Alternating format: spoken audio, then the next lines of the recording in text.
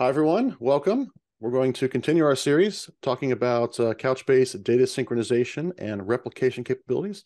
Today, I want to focus on XDCR. So I've brought in my friend David. He's a solution architect at Couchbase to talk about it some more and show you a really cool demo. Couchbase has both intra-cluster and inter-cluster replication. So intra-cluster is what's being used to ensure even distribution and high availability of data on a Couchbase server cluster. Now, the protocol used to pull that off is actually that little arrow line at the bottom of the diagram on the left there. That's DCP, the Data Change Protocol. Now, that same protocol is used for inter-cluster replication, and that process is called XDCR, or Cross-Data-Center-Replication. And that's used to replicate data between clusters. And that's what we're going to be talking about on this presentation. Now, XDCR is designed for global replication, so replicating data between multiple regions, multiple data centers, or even multiple cloud providers. Some databases, some distributed databases actually take the approach of having a single cluster that has nodes that are on different data centers, but they're all part of the same cluster. That introduces latency that would just be too high and it would hinder performance. So Couchbase actually takes a different approach of having two separate independent clusters that you can then synchronize with XDCR. Now, XDCR can be very simple to get started. You're going to see that in the demo. It's a very, very quick and easy thing to start with, but there are a lot of powerful features and options involved in it. So first of all, XDCR is continuous. Changes to data in one cluster are immediately queued up for replication into other clusters. Replication can also be unidirectional or bidirectional or a combination, depending on your use case. And finally, replications can be set up between on-prem, cloud, and multiple combinations of those data centers. Now, this is a more detailed view of how XDCR works. Now, notice that the replications are to and from the managed cache. So the managed cache is built into Couchbase. It's memory where data is stored.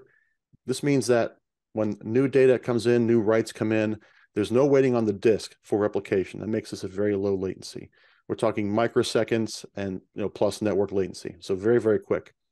Additionally, there are data streams for XDCR. So Couchbase automatically shards data, splits it up into units called vbuckets, and each one of those actually has its own data stream. So that can introduce some parallelism as well to further improve the performance and reduce latency. XDCR is actually a cluster-to-cluster operation, not a node-to-node operation. So depending on the use case, each cluster can be tailored to different purposes.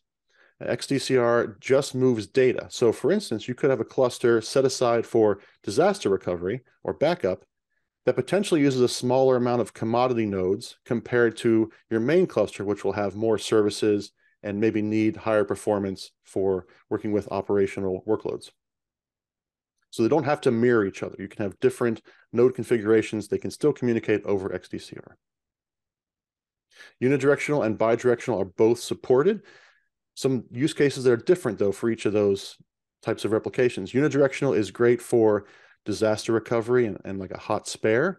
It's also good if you want to have a downstream development or testing cluster with some recent data from production.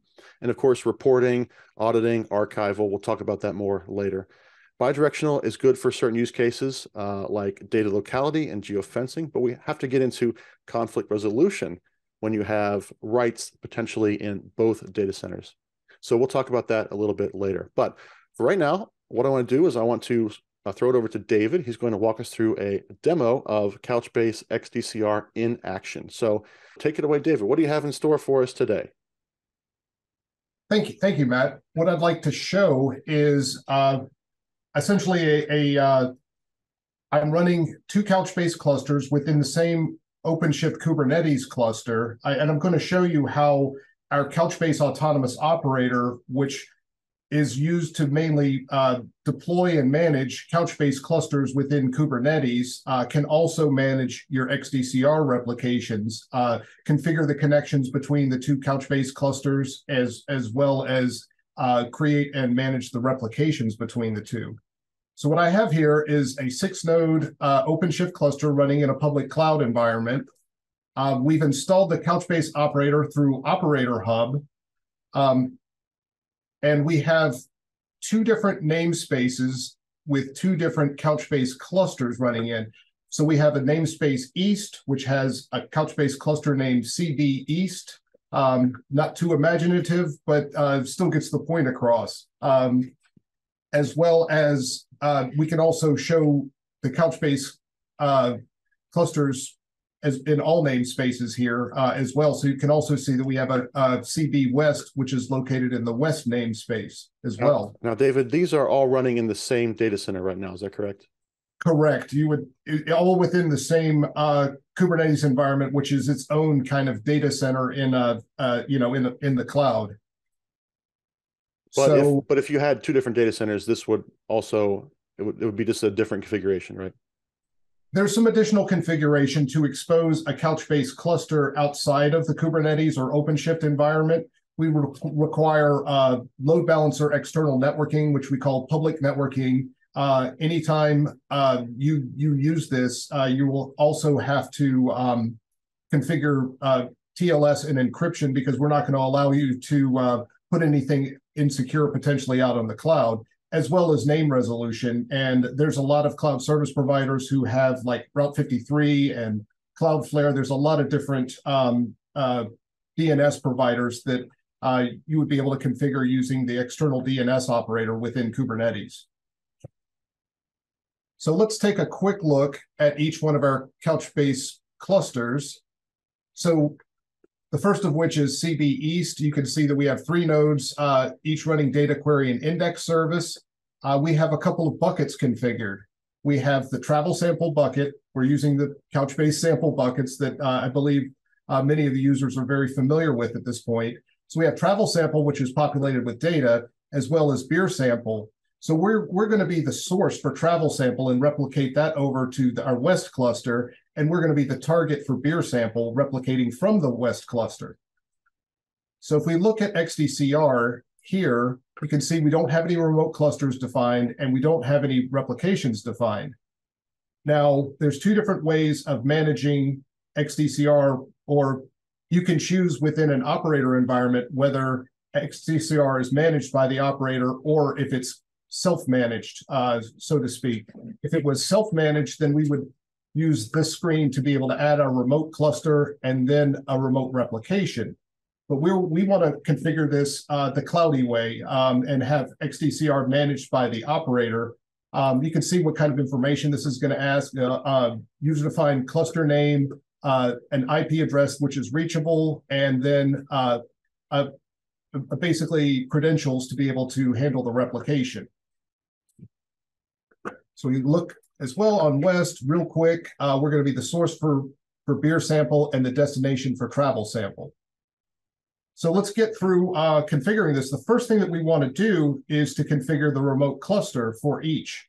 And so what I'm going to do is via a secret in the command line and a combination, show you kind of the steps that are required here for the configuration. The first of which is we're going to need the credential. Whereas we had a dialog box to be able to enter this in within the XDCR, we're going to add this in as a Kubernetes secret. Pretty simple. Let's make sure we're in the proper namespace, East. And we can just add the secret from YAML. You can see not very imaginative that I am using administrator and password, but obviously, you would want credentials and role-based access controls to be part of your configuration. So I'm going to configure the same thing in West. So the first thing that we want to do after we have the secrets defined is basically define the remote cluster. And so you can see here, this is part of the Couchbase server YAML. This will be a running configuration that's already been deployed within the OpenShift environment. You can see XDCR is managed equals true, and we define our remote cluster with the name, the UUID, as well as host name, and then the authentication secret that we just deployed. So where do we get the UUID from? Pretty simple. We could just do a cube control get CBC for Couchbase cluster, CB West, namespace West. You can see that's how we get the UUID to be able to populate this field. So let's go ahead and edit our East cluster with the West remote cluster. Search on XDCR. Okay, you can see all we have populated by default is just managed equals true. And just to reiterate there, if it was managed false, then you'd have to go to the Couchbase UI to add and change these configurations. But if it's managed true, then you can actually manage them via the Kubernetes YAML file here. Absolutely. Okay. And this YAML file is customized basically to Couchbase. It's part of the Couchbase operator that can interpret that YAML file. Yes. So if we look under, let's look under East. We look at our Couchbase cluster here. What I basically just did would be the equivalent of clicking on the Couchbase cluster and then editing the YAML here, which this will iterate through configurations as the Couchbase operator is actively managing the cluster. Sometimes this file gets revved before you can actually edit the file live. So let's go here, and we'll go back to Couchbase East. As you can see, we do now see the remote cluster is being defined. This typically takes, if you're editing a live cluster, no matter whether you're doing an upgrade or deploying a new component, typically takes somewhere, along the lines of about, 20 seconds or so to propagate changes. So let's go and do the same thing for the West cluster and configure the East cluster as the remote.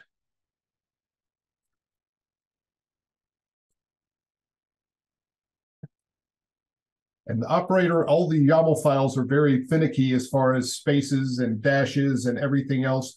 We have a complete reference available within our documentation, which would help you out, as well as adding more fine-grained type of controls in there. Okay, what want to do here is make sure that this change got propagated to our user interface. Back on the West cluster, we look at XDCR. It should pop up momentarily. So while we're waiting on that, what's our next step? Well, you can see we have a remote cluster. We don't have any replication set up. Now, right, so these clusters can actually, they know each other exists, but they're not actually sending data to each other yet. Correct. So what we can add is what we call a Couchbase replication, configured and managed by the operator. So if we look at our replication YAML, pretty simple. And keep in mind, there's a lot of fine-grained controls that can be added in this. I'm just for the simplicity of a straightforward demo and a starting point showing a fairly basic configuration. But if we look at this, we have what we're defining as a Couchbase replication. We've named it replicate east to west, keep it simple. And the replication name is travel sample from east to west. And we can see that in the spec, we have our source bucket and a remote bucket. Keep in mind that the replication will require the destination bucket, scope, or collection to exist in order to replicate all data. Okay. This, we go back here to East and look under all instances. We can create a new Couchbase replication directly here.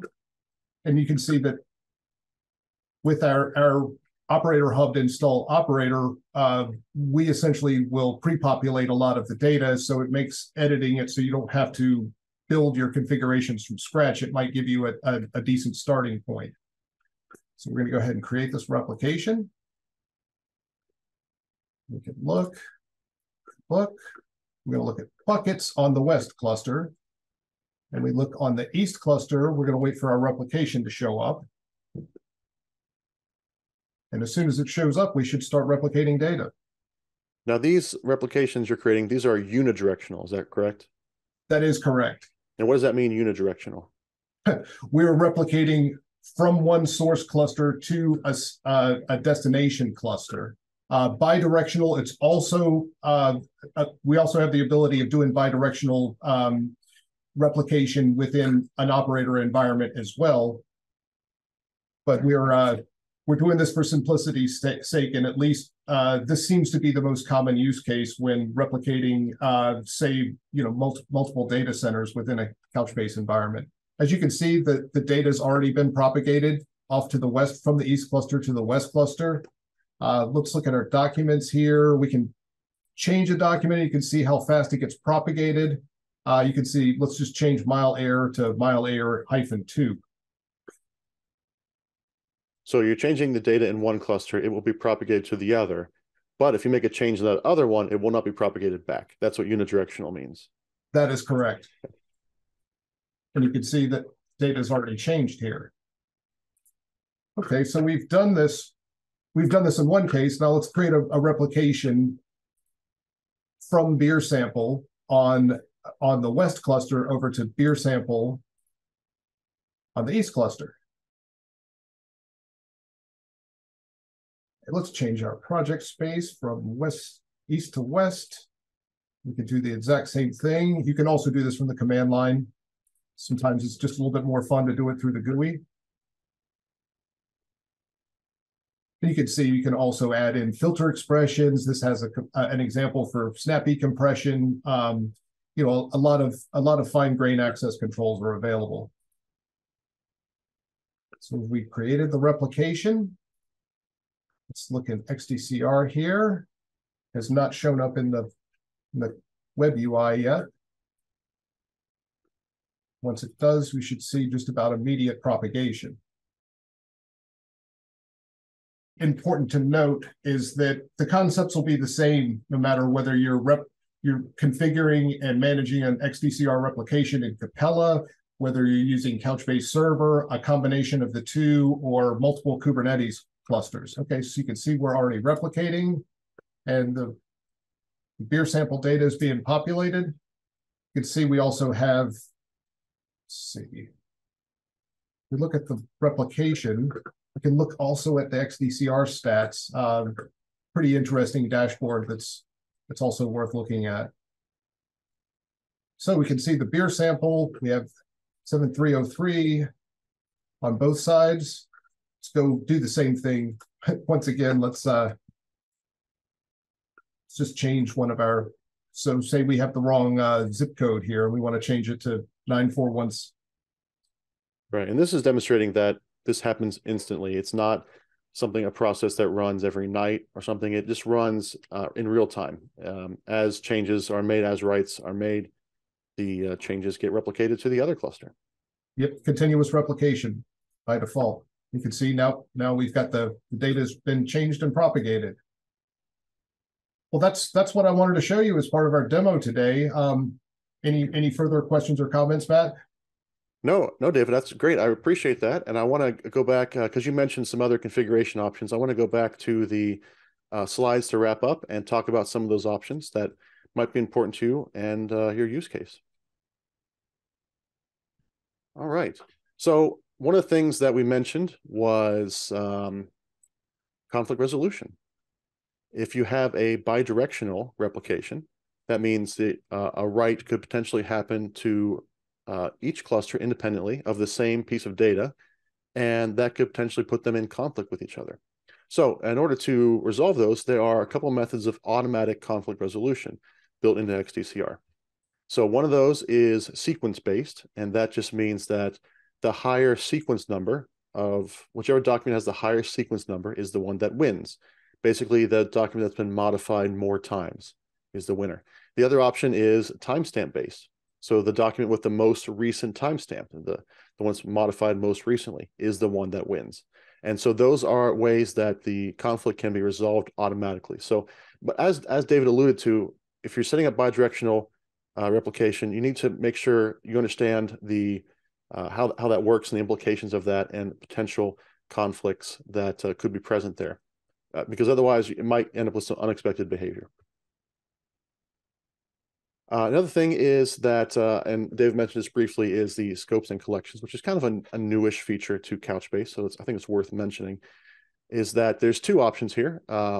for mapping between all these different key spaces, which is bucket, scope, collection inside of Couchbase, the different structures for organizing your data. So implicit mapping means that the collections and the scopes are going to have the same name as the ones defined in the source bucket.